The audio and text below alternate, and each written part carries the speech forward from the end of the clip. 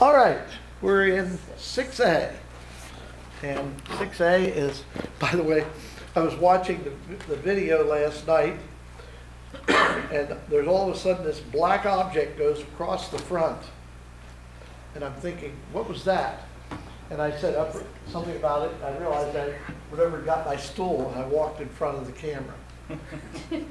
Okay, didn't hurt anything, but yeah. But it was kind of funny because I didn't know what it was.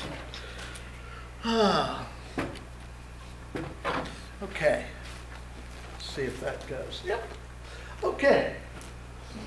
What component opposes the flow of current in a DC circuit? This is important. DC. It's called a resistor. If you want to think of a resistor in my mythical fire hose example, a resistor would be a thing that goes in and restricts the flow by putting in a inch diameter thing in the middle of a 2.5 inch hose. 2 5/8, what is the standard? Okay? It resists the amount of current that will flow through. Like those things you can put in the shower head. Yeah, that's a good one. Yep. The ones that I don't put in because I don't like them. Mm-hmm. Okay. What, I know, now the greenies will be. Okay. What type of component is often used as an adjustable volume control? It is called a potentiometer. It's the thing you turn when you turn the volume up and down on radio. Potentiometer. It changes the potential. Although, if you look at the word, it would look like you were measuring the potential, but it's not. It's an adjustable volume control. What electrical parameter is controlled by the potentiometer? Resistance. A potentiometer is really a resistor that you can vary the number of ohms up and down. What electrical component stores energy in an electrical field? We did this before, remember? By little 2 plates with an insulator between them. It's called a capacitor. Does anybody remember what the unit of capacitance is? Farad. Farad. And the units of inductance is a Henry. What type of electrical component consists of 2 or more conductive surfaces separated by an insulator? A capacitor. For some reason or another, they're hung up on capacitors, and you will get almost certainly one of those questions. What type of electrical component stores energy in a magnetic field? An inductor. Did we do these? No? Okay. What electrical component usually is constructed as a coil of wire? An inductor is nothing more than a coil. It could be 3 turns of wire. It could be 3,000. It could be on an air core. It could be on a ferrite core, but it's still a coil. What electrical component is used to connect or disconnect electric circuits? A switch. You use one every day. What electrical component is used to protect other circuit components from current overloads? A fuse. One little sidelight. Never, never ask a Marine for a fuse without describing which one you want. You may get the wrong thing. Which of the following battery types is rechargeable? Okay, we have rechargeable batteries, ones that you can put on a charger and charge. Nickel metal hydride, that is NIMHs, and you've probably seen that term somewhere. Lithium ion, yeah, those are the ones that burn up hoverboards at homes. And the lead acid gel cell, which is nothing more than a variant of your car battery. All of those are correct. Which of the following battery types is not rechargeable? The carbon zinc, okay? Does anyone know what the other name for the carbon zinc that we're using today is? Why we use one? Alkaline, yep. The alkaline battery is the old carbon zinc battery from way back almost, very little change. except they changed the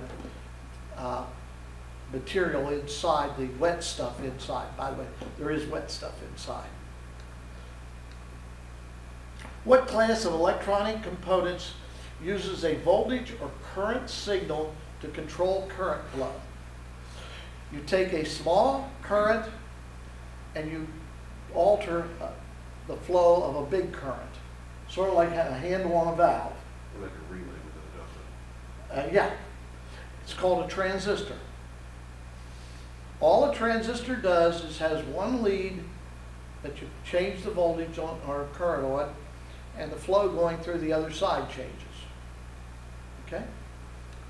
What electronic component allows current to flow in only one direction? Diode. Yes. The AC coming out of the wall, electronics don't like.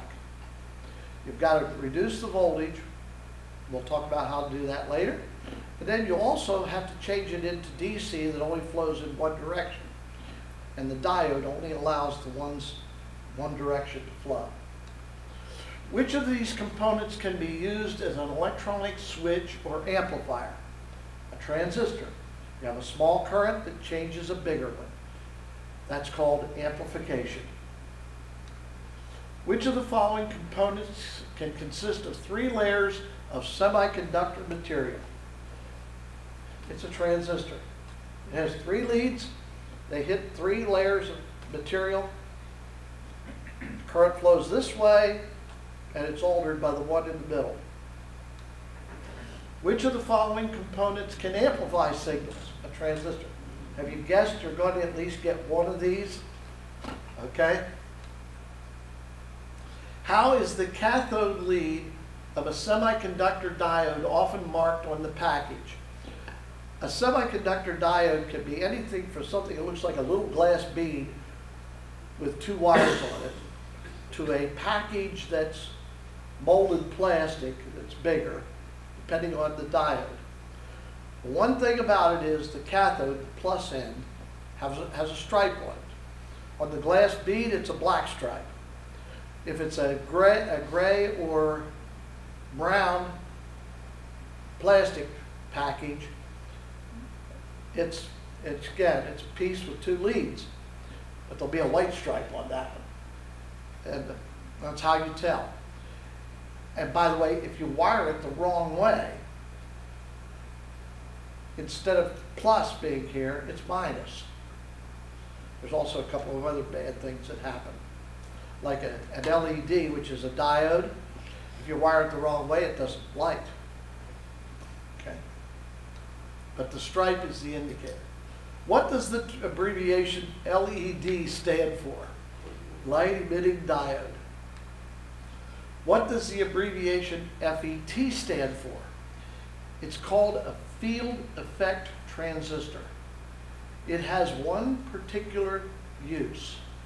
Field effect transistors can take very, very tiny signals and amplify them. That doesn't amplify them a lot, but it takes them from a very tiny to a tiny. They're usually the first transistor when you come into a radio from the antenna. First thing that they hit is a field effect transistor. Not always, but that's one of the uses. What are the names of the 2 electrodes for the diode? The anode and the cathode. And the cathode's the one with the stripe. Which of the following could be the primary gain component of an RF power amplifier? Anytime you have gain, you have basically 2 choices. A transistor or a tube. And we don't have any of those anymore in the test. So it's a transistor. An RF power amplifier is an amplifier that takes maybe 5 watts and takes it up to 40. Or 5 watts with a couple stages takes it up to 180. In other words, it's something that will allow you to produce a lot of power. What is the term that is used? What is the term that describes a device's ability to amplify a signal? It is called gain. gain is measured in dB. 3 dB is double, 6 dB is quadruple, 10 dB is times 10. And it's gain. Typical transistor gain is somewhere usually between 10 and 20. And you've got to get about 80 dB of gain to get from the antenna to the speaker. So you have several of them. What is the name of an electrical wiring diagram that uses standard component symbols? It's called a schematic. How about this?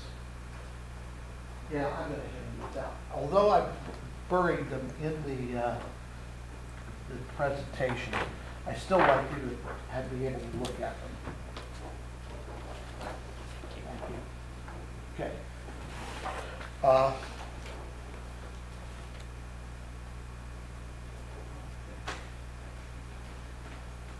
There it is. I lose that thing. Okay. What you're looking at there with the, if you're looking at the side that has the transistor, that's the one. You have the, that's the one, yeah. The one's a block diagram, the other ones are schematics. The block diagrams I don't think are used anymore. Okay, it's called a schematic. It's how things are connected, not how they're laid out on the board, how they're fit, what they look like physically. It's what we think of them as. And some of these will have some fun. We're going to be looking at that diagram. What is component 1 in figure T1? The resistor. If you were an electrode trying to get from one side to the other, wouldn't that slow you down? Yeah. Yeah. So, number 2, I'm betting it's a switch, right? Well, just wait. Okay, but number T1 is a resistor. It's going to slow you down if you had to take that path. It resists or impedes your progress. What is component 2 in figure T1? It has 3 leads. Anything that's 3 is probably a transistor. If you look at it, it's got one coming in from the side, from the resistor. That's the one that controls it. The other flow goes through the light and the battery. By the way, that's what 3 and 4 are. And depending on what current is coming in from number 1, determines how much goes through the other side, which determines whether the light goes off or on. Okay? What is component 3? It's a lamp. We haven't upgraded to have that be an LED. What is component 4? Component 4 is a battery. It's an old symbol that dates back to Voldus Pyle, the guy who made the first battery out of wafers of metal and cloth soaked in salt water. Okay, here's a more complex one. Oh, by the way, I'll tell you what this circuit does. These 2 leads are put down in a sump pump hole high enough that they only get touched if the sump pump doesn't run. And when the sump pump doesn't run, the water gets high enough, the light comes on. I have a friend that I actually wired one of these for.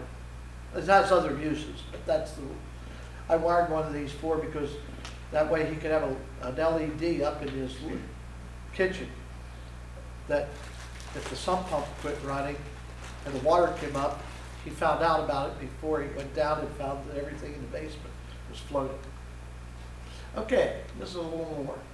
What is component 6 in figure T2? Now, I want you to think for a second. 2 plates, not touching, separated by an insulator.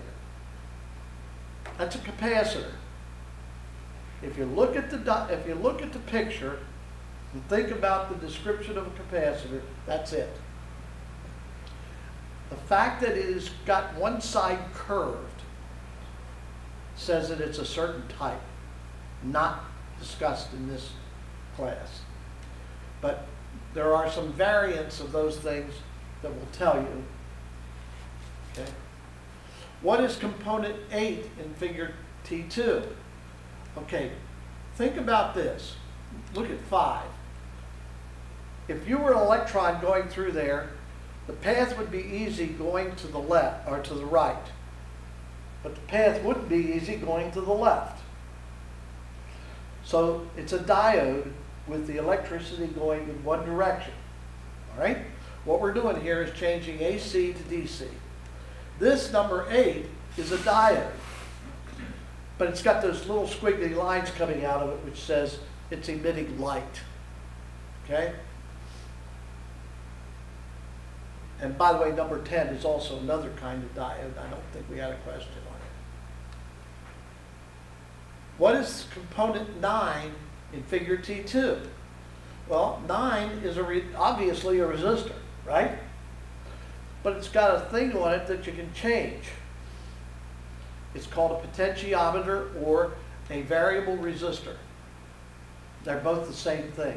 It's two names for the same thing. Potentiometer and variable resistor.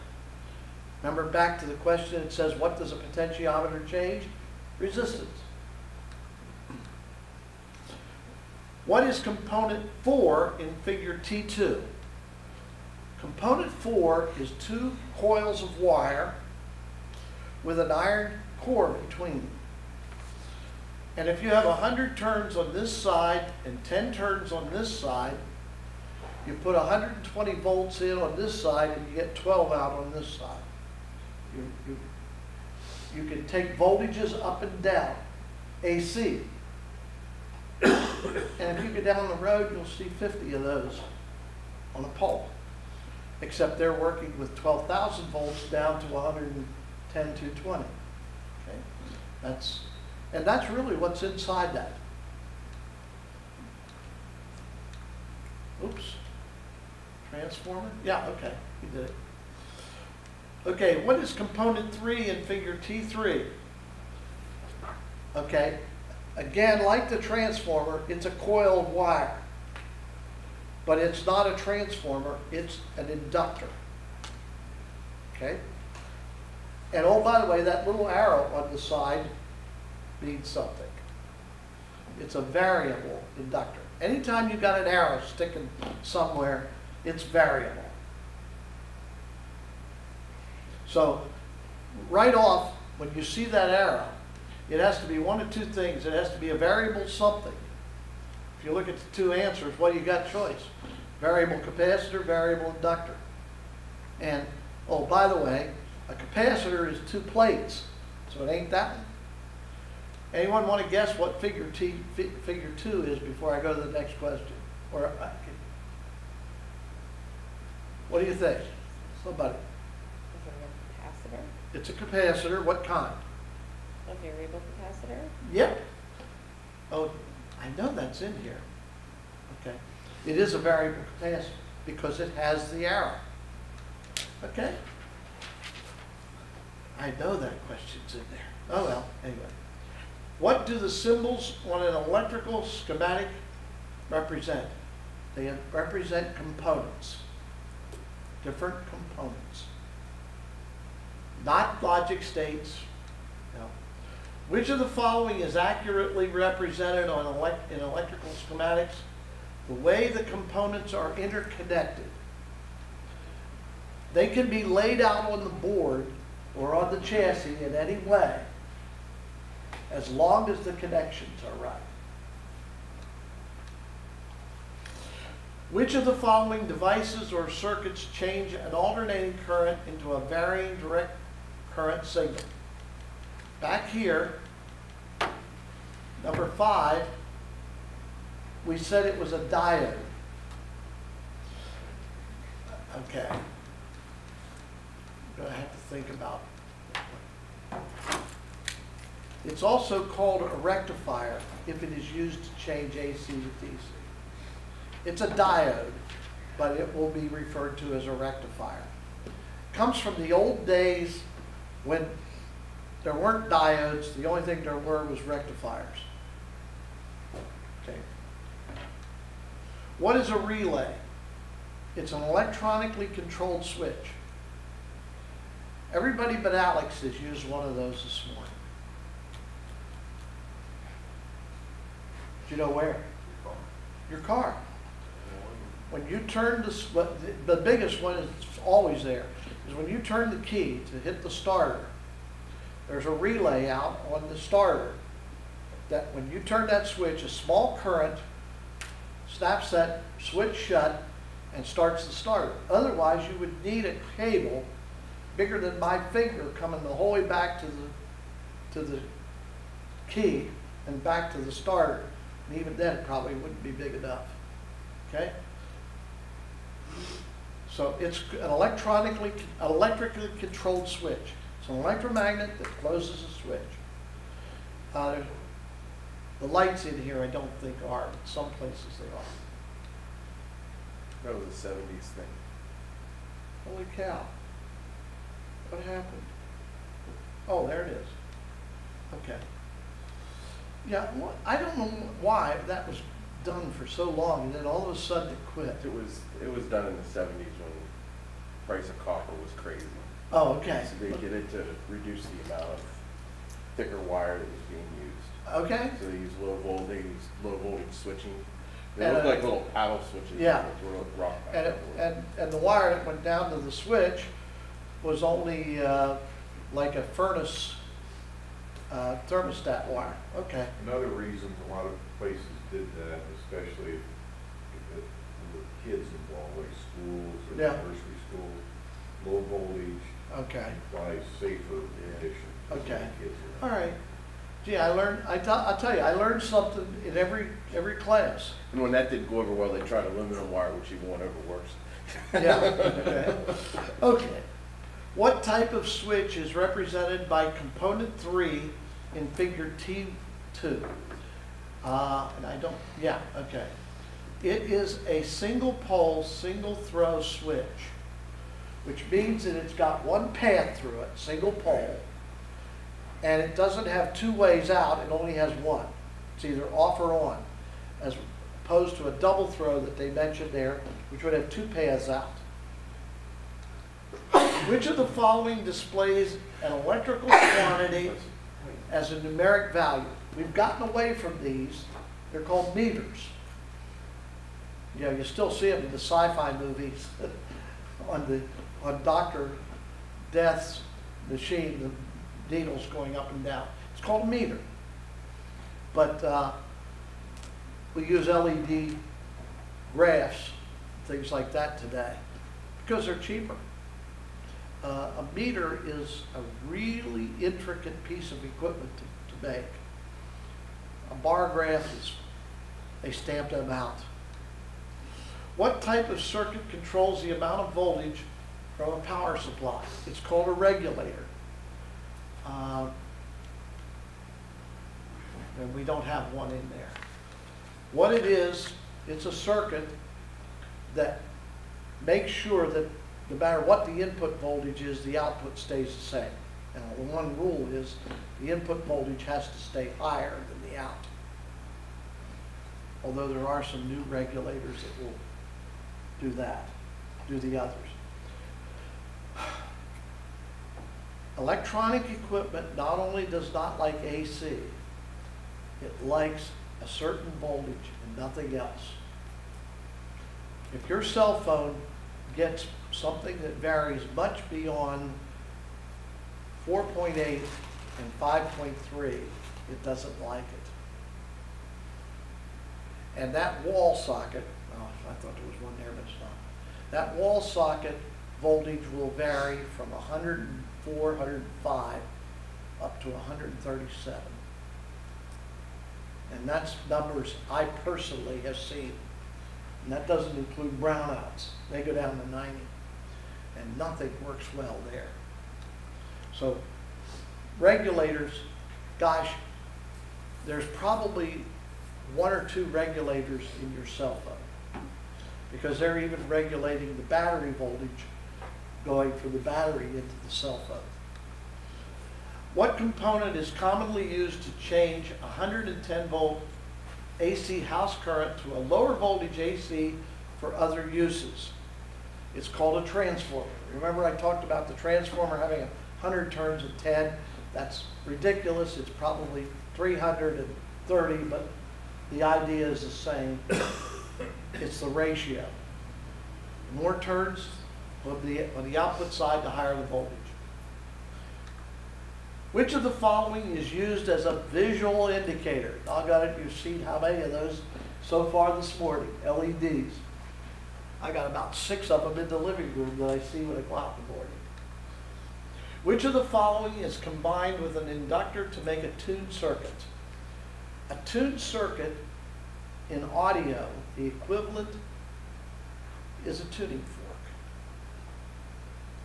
If you take a tuning fork and set it in a room, and you hit the right note on a piano or even sing it, the tuning fork will vibrate. A tuned circuit is the same way. If you hit it with an electrical signal that is at its tuned frequency, it will sit there and the voltage will go up and down. Now you can't see it, but it happens. It's called a tuned circuit. It's an inductor and a capacitor, a coil and a pair of plates. And depending on the values of those, what frequency it is.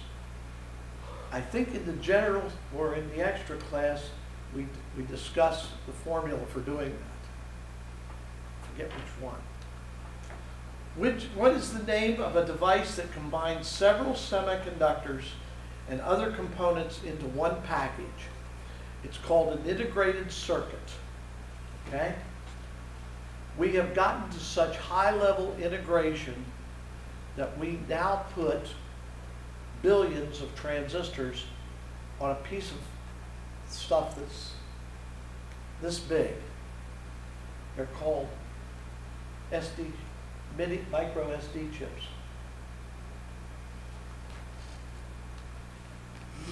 Okay, what is the function of component 2 in T1? Component 2, it controls the flow of current. This is a well-designed, relatively well-designed DC adapter, what we sometimes refer to as a wall wart, the thing that plugs into the wall and charges your cell phone or whatever. It's a relatively well-designed one because it has a diode here that if the voltage goes up too far, it will conduct and blow the fuse. Number 2 is a fuse.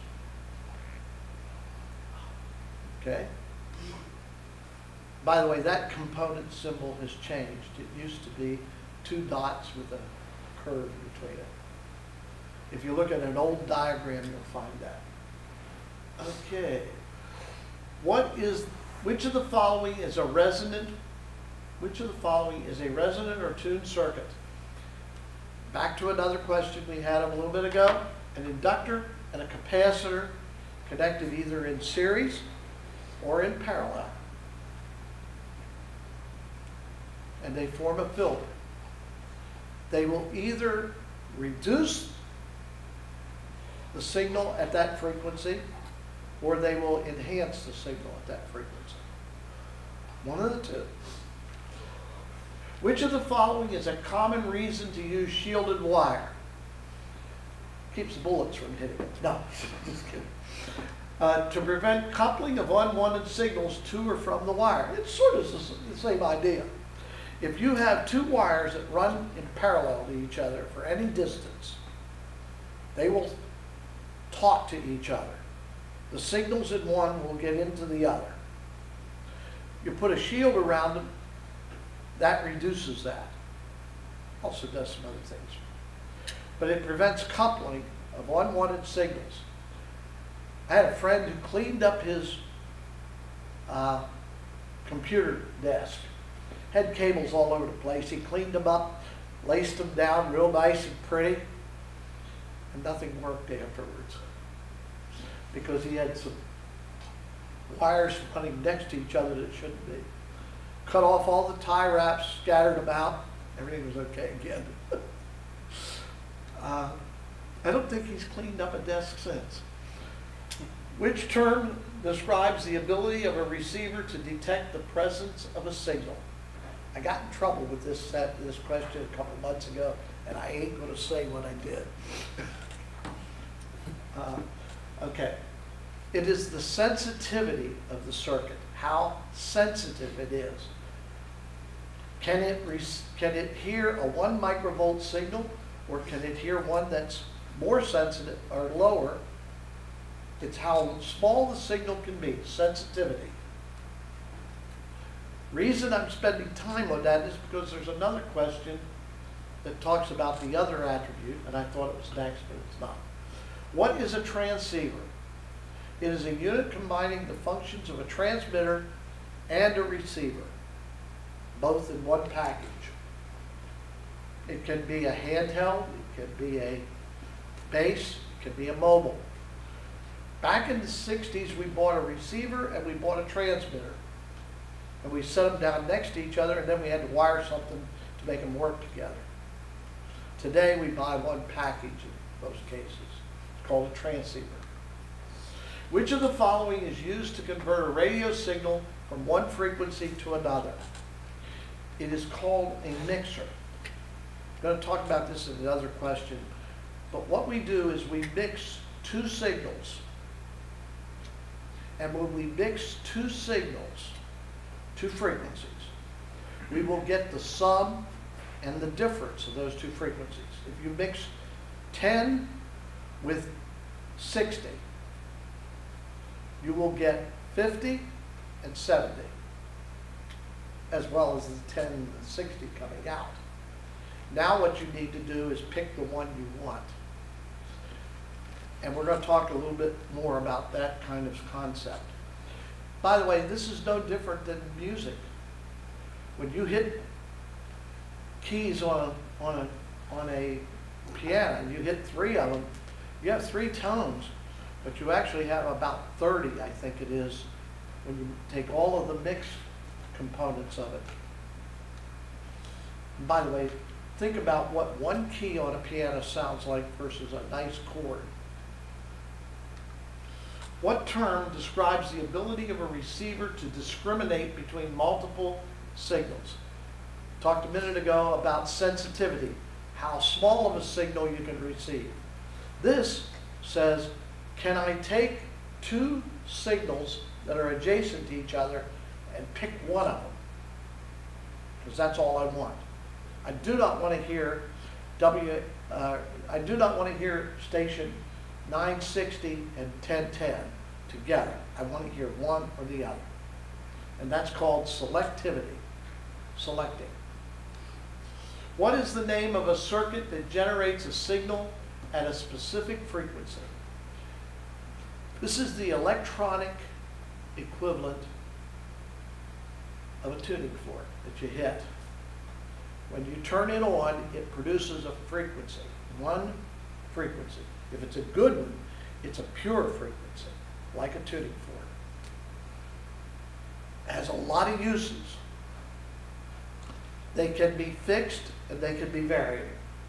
You can be able to change the frequency, or it can be setting on one. The basic for every transmitter is an oscillator. You start out with an oscillator. It produces a small signal at the right frequency, and then you step it up. Now, they're more complex than that, but that's the idea. What device converts the RF input and output of a transceiver to another band? This is called a transverter. I've lobbied to get this question out of here because this is a device that is not used much anymore. Back in the old days, the VHF and UHF guys could not buy a sideband transmitter. They just didn't exist. So what they would do is build a transverter that would take 10 meter sideband, which you couldn't get transmitter for. Mix it. We mix 30 megahertz with an oscillator at 114 megahertz. 30 plus 114 is 144. Likewise, you take 144, mix it with, what was it, 114, and you get 30. So going both ways, you could have that one oscillator and you move the frequency. And what it did was allowed us to get onto bands. At one time, it was a real good thing because of where technology was. Today, it's an expensive way. I'm building one right now for the new very low frequency bands that we've just gotten, simply because there's nothing commercial out there. Although I heard recently there is, but now that I got the parts and stuff, I'm going to finish it. But it's called a transverter. What is meant by PTT? Come on. The push-to-talk function that switches between receive and transmit. Which of the following describes combining speech with an RF carrier signal? Modulation. How many of you ever heard of a modem for data transmission? It took the signal and modulated it, put it on the phone, took the phone signal and demodulated it. The word modem is modulate, demodulate together, but it's called modulation. What it does is it takes a nice pure RF signal, takes the audio and builds those sidebands. Okay? All it does is builds the sidebands. What is the function of a single sideband CW-FM switch on a VHF power amplifier? Okay, what is a VHF power amplifier? It's a thing you can hook to your HT. Plug it in, plug the power into the cigarette lighter on the car, no kidding. And when you squeeze the transmit button on the HT, it sends 5 watts to the power amplifier. The power amplifier sends 40 watts to the antenna. Okay? Now, unfortunately, they cost almost as much as a modem. But there's a value. There's places where they're nice. Set the power, what this switch does, if you have one that will do all modes, is it sets the amplifier for proper operation. The mode that will work for CW, the mode that will work for sideband, does not work for FM. And that's why. So you have to flip the switch. It has to know what it's amplifying. Okay? Just take it for face value. There's a switch there, and it sets the amplifier to make it work. I have a half-hour description of why. We'll skip that. What device increases the low power output from a handheld transceiver? It's an RF power amplifier. I have one of them. I paid about $100 for it. And it's really nice to have because I have one HT that does something that none of my others do. And if I really need that function with 40 watts with higher power, I hook it up. But I'll tell you what, it's in a box at home.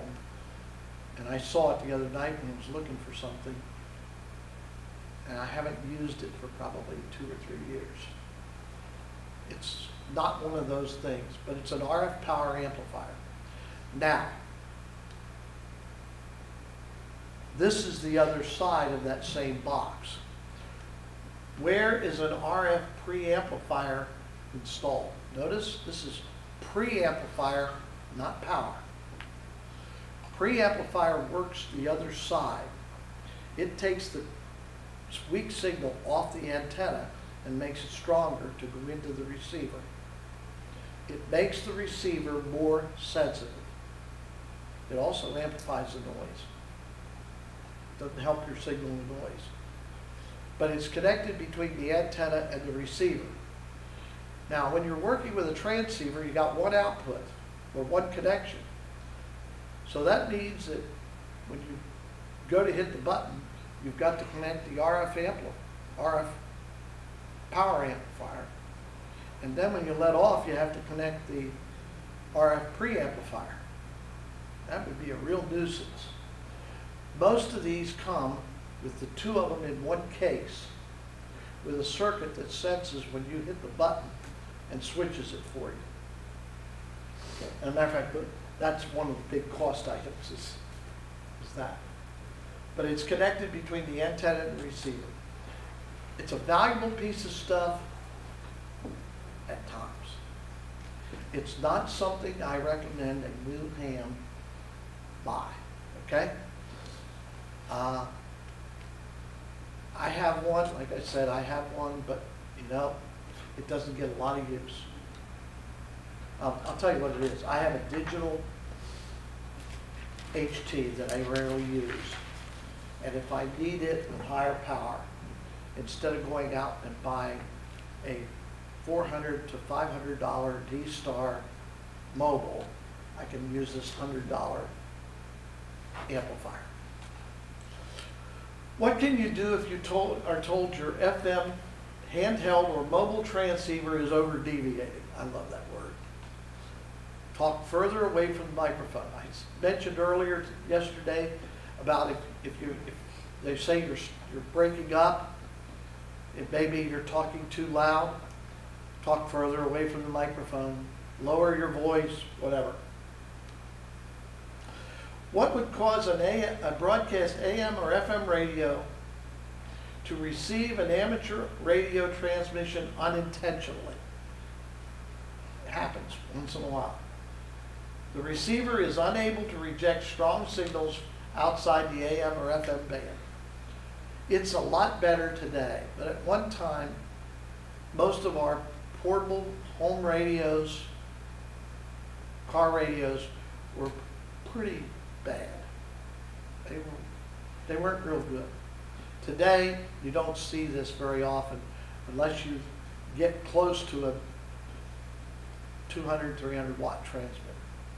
Used to be the police low bands would wipe out FM radios in the cars. You've got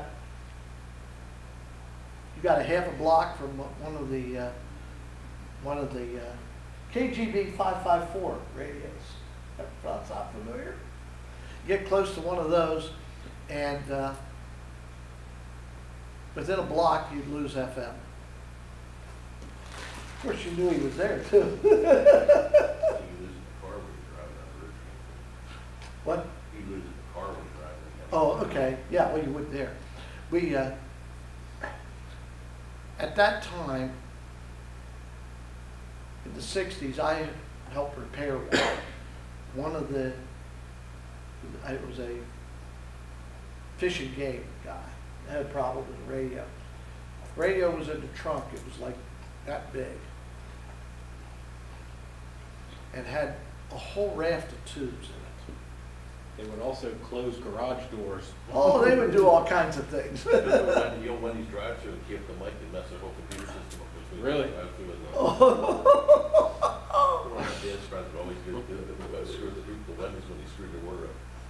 Well, it sounds like this radio is a fun time. Oh, you would. This was a low band radio back in the Yeah. The low 90s. band, yeah, well, out in central Illinois, I don't know if they still do, but in the early 2000s, the police were still running low band. 45s. They were running low band, and they were running significant power because You could probably talk from one end of the state to the other. well, yeah, well, not quite, but darn close to it, yeah. Okay? They also still had the 102-inch whips on the back of the car. Because on that flat land, you don't need repeaters. You can talk for, you know, yeah. Okay. Which of the following can cause radio frequency interference? These are three concepts, not three things. Fundamental overload. That's what you were getting when you go through the Wendy's drive-in and wipe things out. It's not the fact that you're transmitting on the wrong frequency, it's the fact that the equipment can't handle that strong of a signal. Harmonics. Oh, back in the old days, we had Channel 11 Fringe TV in this area.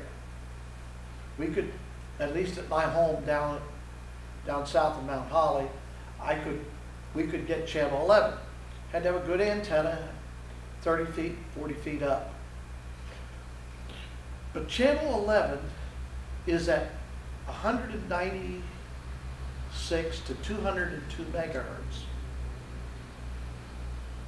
Or Channel 11. 6 meters, which is what I was running, is 50. I was running at about 50.1 or 2. 4 times 50 is 200. My fourth harmonic was wiping out one of my neighbor's TV channels. Channel 11 was a sports channel. Can you imagine the guy out on the pit mound winding up to throw the pitch, and I hit the transmit button just as he's releasing the pitch? Causes all kinds of consternation, okay? I did find out, and I didn't have that much fourth harmonic. I mean, our own TV was okay. But this neighbor's TV was just not real susceptible to things. The fourth harmonic might have been being created in his TV set. That can happen. That's harmonics. Times 2, times 3, times 4, times 10. Okay? You can hear it. And I don't care how good a transmitter is, there's a little bit of that. You can never totally get rid of it. Spurious emissions.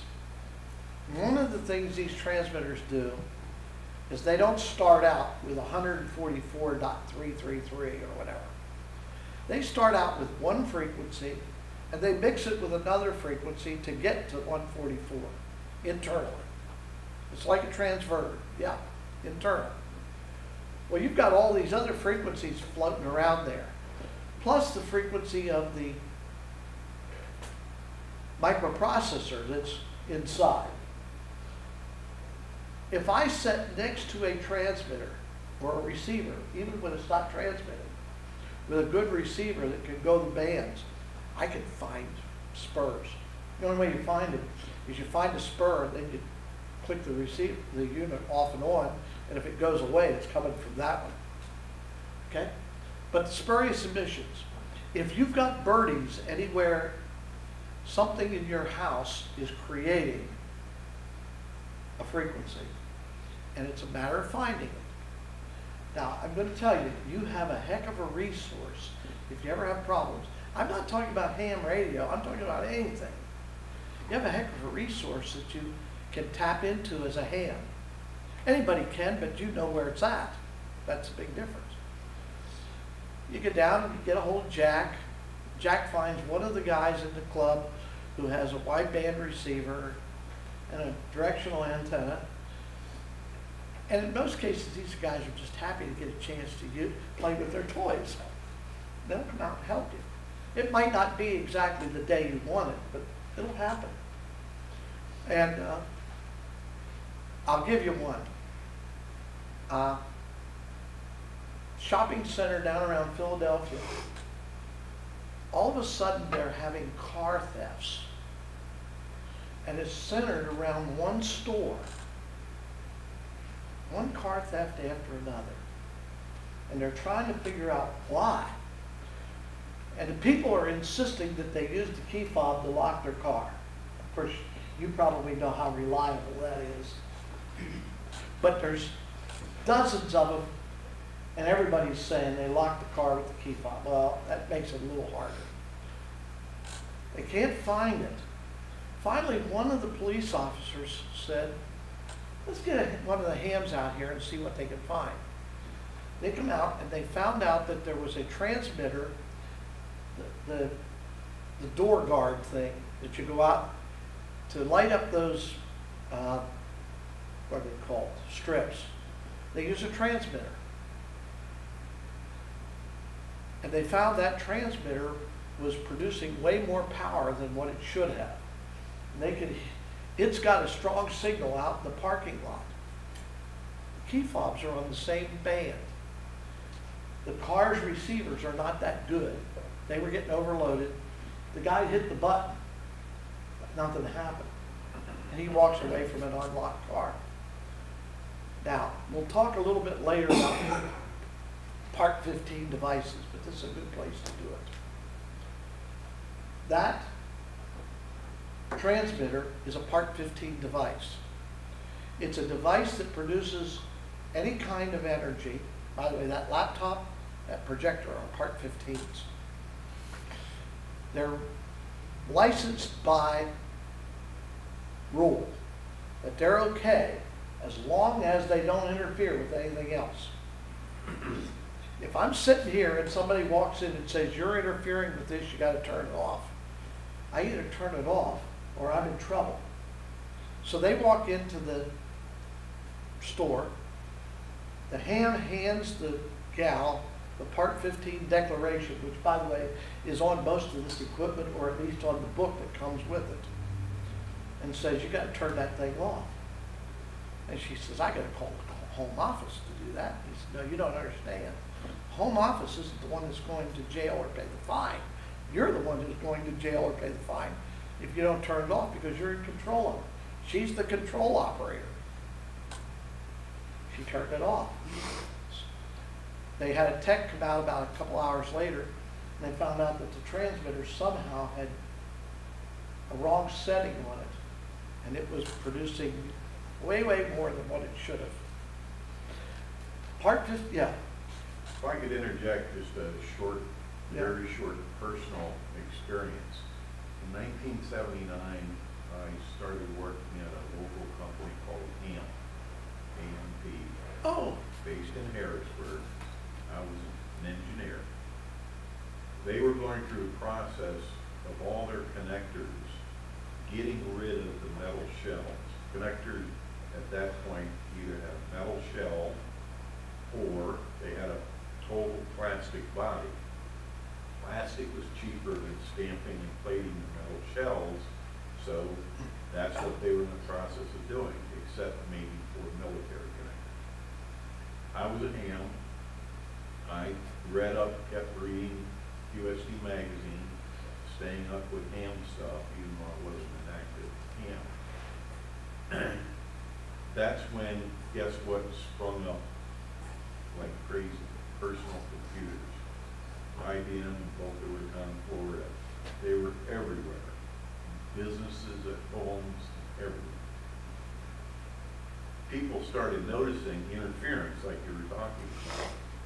Things that were being interfered with were police communications, aircraft control operators, emergency services, ambulances, etc. Well, the FCC started taking notice of this, had to investigate naturally, and what they found out was that computer operated equipment was radiating like crazy. You connect a computer to another computer or to a network via a cable. At most, those cables were twisted bare. They still radiated even though twisting pairs helps. Okay, and it was just a crazy time. I noticed this, and I went to our division manager in the part of AMP that I worked in, because I worked on computer connectors, RS-232, you might still recognize. oh yeah. Had a metal shell. We were designing the metal shells out, and I went into my division manager and I said, stop. And I showed him an article where a company in Las Vegas that made computer equipment, who had been warned several times by the FCC to quit it, to change their design. Company refused. They were making megabucks. The FCC locked the doors of that company, and the owner of the company ended up in jail. Okay, and I showed this to my division manager, and I said, you're trying to eliminate all metal in our connectors. You've got to rethink that.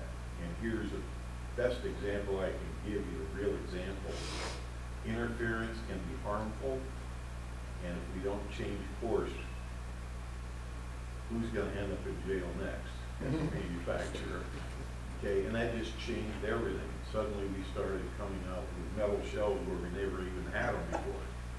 Because of the shielding properties. Yeah. Because you could use Yeah, a not- shielded cable, not just twisted pair, but twisted pair with an overall shield around it. And you could ground it all, and that became second nature. But it was interesting to work in those times and be on the ground floor, so to speak, of a change in corporate attitude, because they realized, oh my gosh.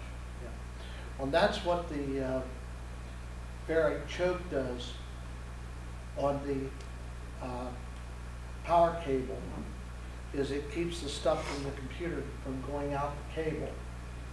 There's a lot of ways to do it, but certainly using shielded cable and Yeah. shielded computers has to be part of this. Everything, it's not one thing, it's a group. But if you ever wind up with trouble with anything, in 2008, I believe it was, there was a radio station down in the Lancaster area that broke a ground in their transmitter. Didn't know it, something happened internally. And they were wiping out all kinds of stuff. The Camp Hill Mall, that far from Lancaster, their portables that they were using to communicate with their people were having trouble. It was bad news all around. So, all right. Let's go about 2 or 3 more, and then we're going to take a break.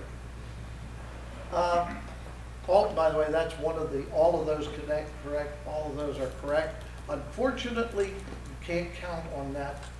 It's not some of them are and some of them aren't.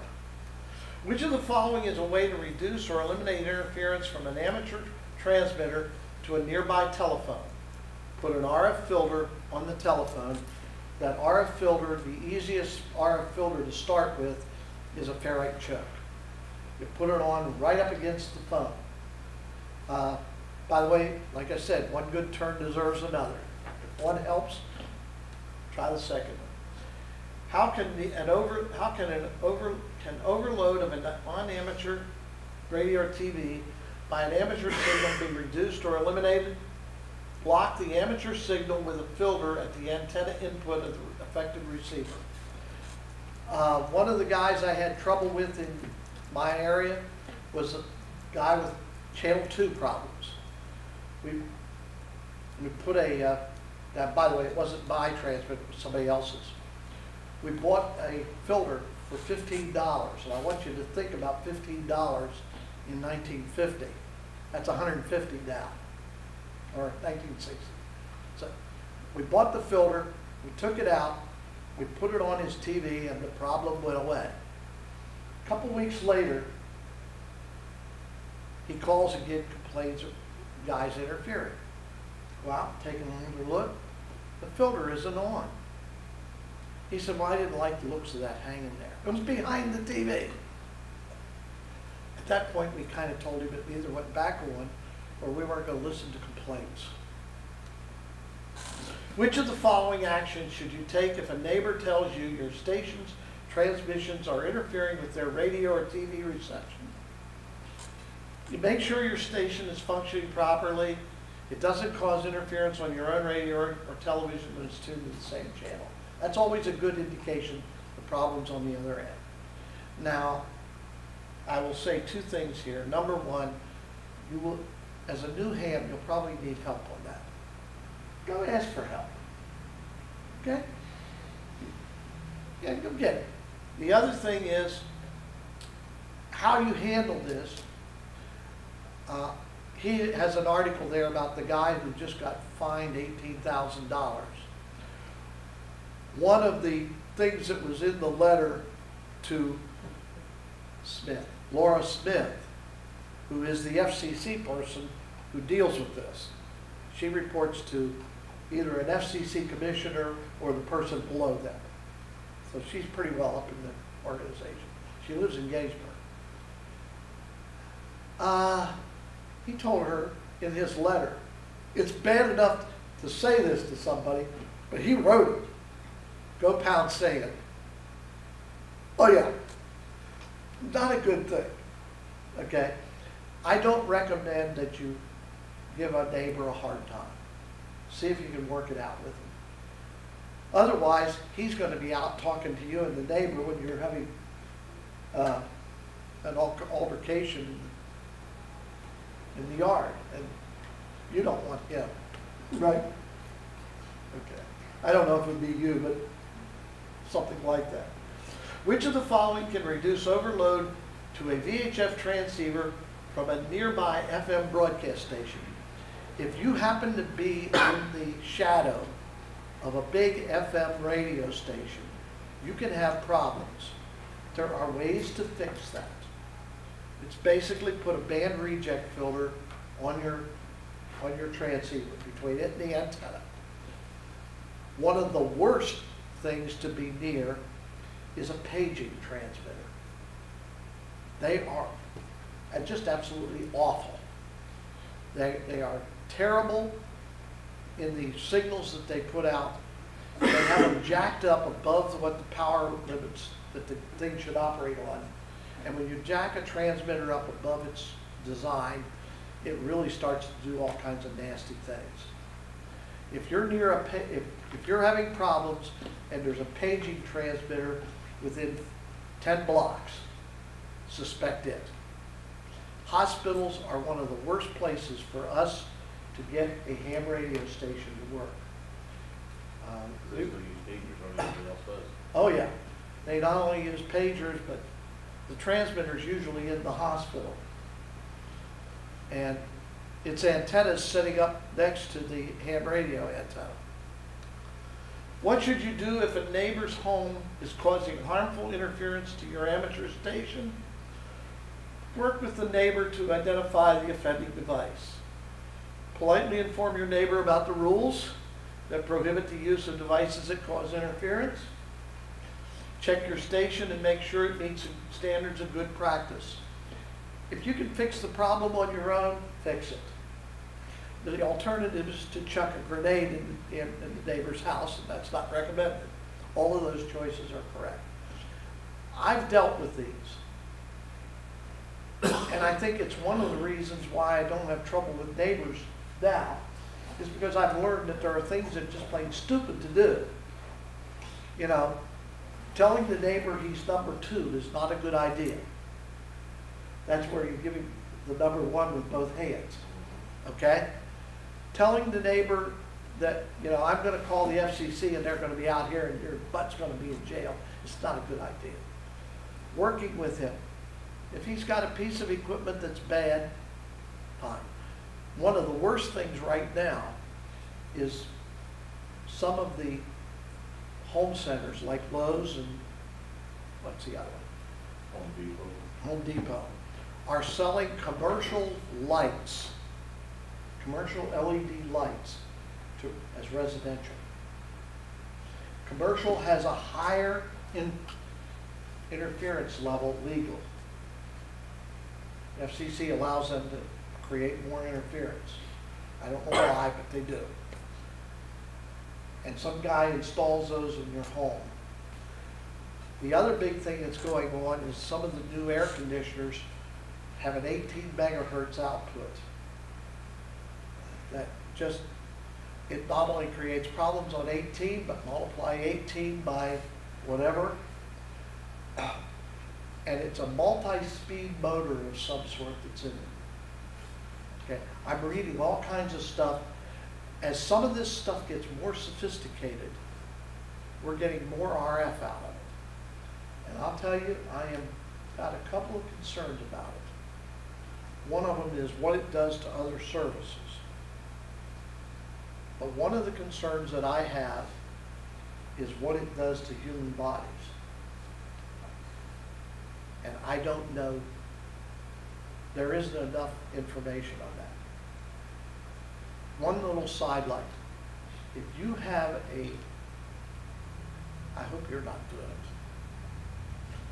But if you have a wife, girlfriend, daughter, somebody you care about, who is sticking their cell phone in here to carry it, in that nice convenient pocket on their chest,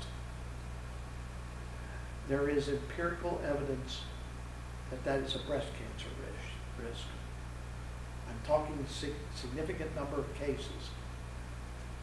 Get them to stop. Okay? We'll talk a little bit later about that kind of thing, but I'm thinking about it right now. Get them to stop. I have talked to all of my girls that I work with, daughters, granddaughters. I'm hoping none of them do, because I've asked them not to. Okay, let's take 10, and we'll get back, keep moving here. Anybody would like to